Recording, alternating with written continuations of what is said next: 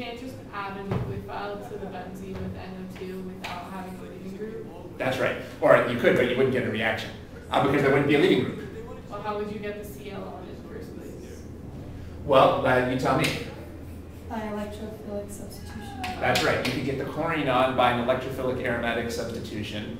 And then you'd also have to get the nitro group on. Maybe we should put the nitro group on first? No, it would be better to put the chlorine on first to get it ortho or para. There you go. Because if you put the NO2 on first, the Cl would leave it up. Well, according to sterics, wouldn't it go all the way? So if we put the chlorine on first, now if we try to put, oh yeah, and you're right, now you can put the nitro group on and this would be an O and P director. So that actually would work good. You can put this on, and we know that even though this is a deactivator, halogens are O and P directors, and then that would put it in the correct place. That would be one good way to set yourself up for a nucleophilic substitution. Yeah.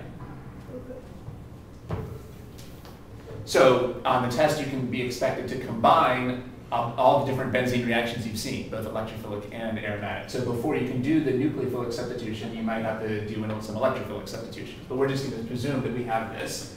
Now we need to add our nucleophile. A common nucleophile here is hydroxide. Let's see if we can figure out what the mechanism for this is going to be. Maybe I'll give you a hint. This is actually very similar to the nucleophilic attack on carboxylic acid derivatives. The reaction in some ways is similar to the attack on carboxylic acid derivatives. So let's see if we can go through the electron pushing arrows here.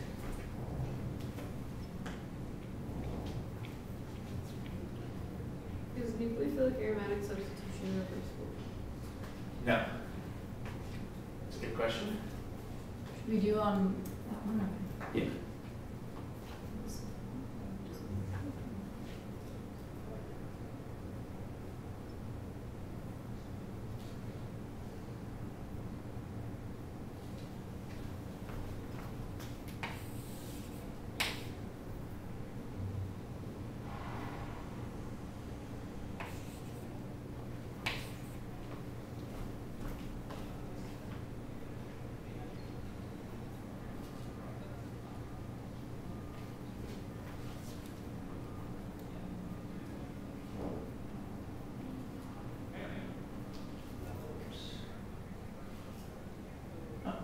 That's good.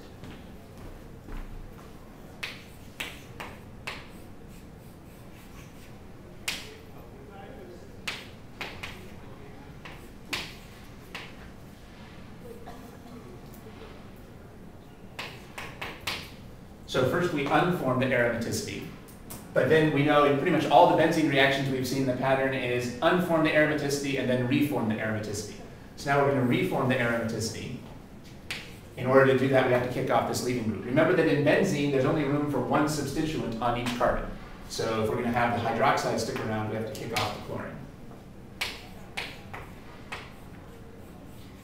So if the chlorine was meta to the NO2, this wouldn't work? That's right. You would get basically no reaction. That's actually something you're likely to be tested on. When can you and when can't you do the nucleophilic aromatic substitution? So before we finish this, we'll review all the things that we need.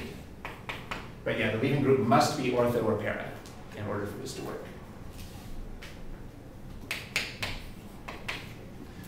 So I think you saw why I thought this was similar to the attack on carboxylic acid derivatives, because there the attack was unform the carbonyl and then reform the carbonyl. And that was a substitution reaction overall too. Well, here we're unforming the aromaticity and then reforming the aromaticity.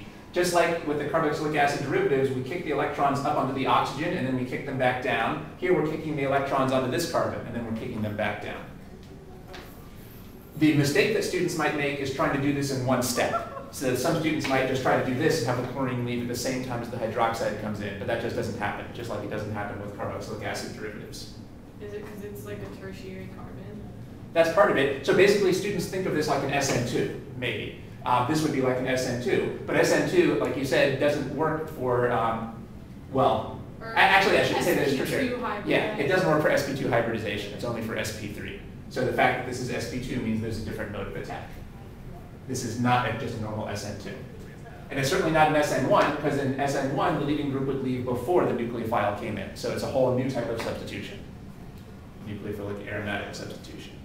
Incidentally, there's a bunch of other resonance structures you could draw in this picture here, but we didn't really need to draw all of them to show what was happening here. We could have put the negative charge in a bunch of other places or all the way up on the nitro, but this shows the basic idea. Now, what good is this? Well, this gives us a way to make phenol. Again, that's something we can't do with electrophilic aromatic substitution. We can't put on OH groups, and phenol is a very useful molecule, so this is an important reaction to have in our toolkit. Someone was asking whether this is reversible.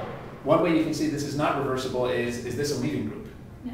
No. So it would be hard to reverse this because that would involve kicking the hydroxide off.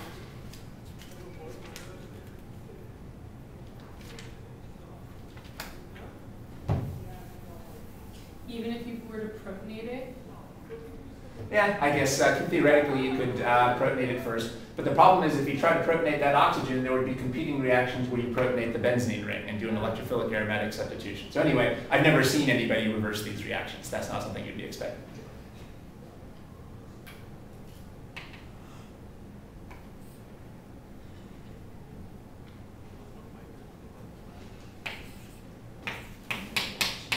What would happen here? No reaction. I was trying to make a trick question, but I guess it was a very dubious trick. All right, this is in the meta position, so there would be no reaction. Very good.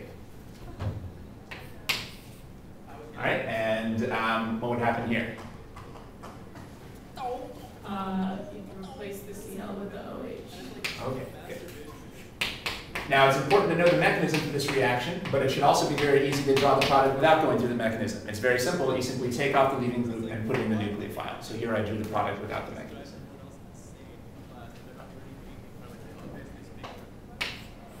So anyway, that's like an American kid who's like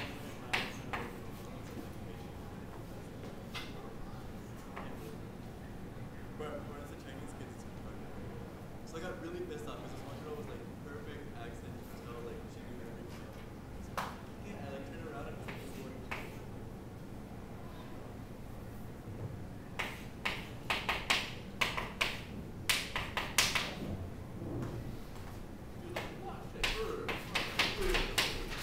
What would happen here? You'd replace Place the SO3CH3. Good. This is in the para position. And is this a good leaving group? There. Yeah. What type of functional group is this? Mesylate. Good. So in general, it's a sulfonate, but you can be even more specific and say it's a methyl sulfonate or a mesylate. That's right. Remember that sulfonates are when we have a alkyl group connected to this type of SO3 type arrangement. So this is another type of leaving group that you might see here. So you don't have to use halogens. Another common type of leaving group is a sulfonate.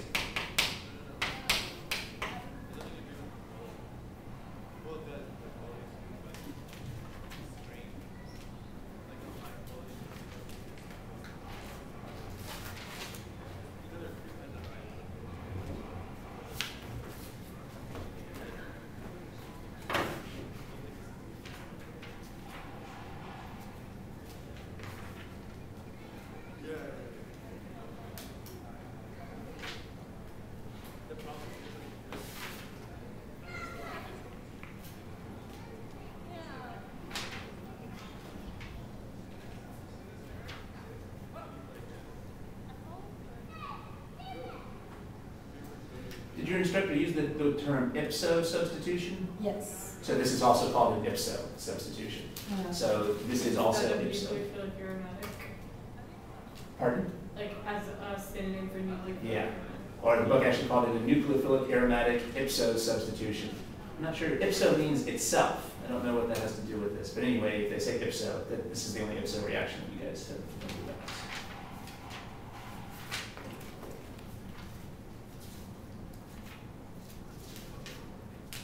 That's like IPSO. Yeah, IPSO. So, three things that we need for nucleophilic aromatic ipso substitution. There must be an electron withdrawing group on the ring, usually nitro. There must be a leaving group on the ring, usually a halogen, but maybe a sulfonate. And the leaving group must be ortho or para to the electron withdrawing group.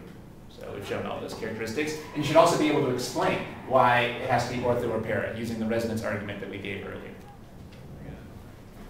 I think that covers the basics for nucleophilic aromatic substitution, so we can move on to the benzyne reaction.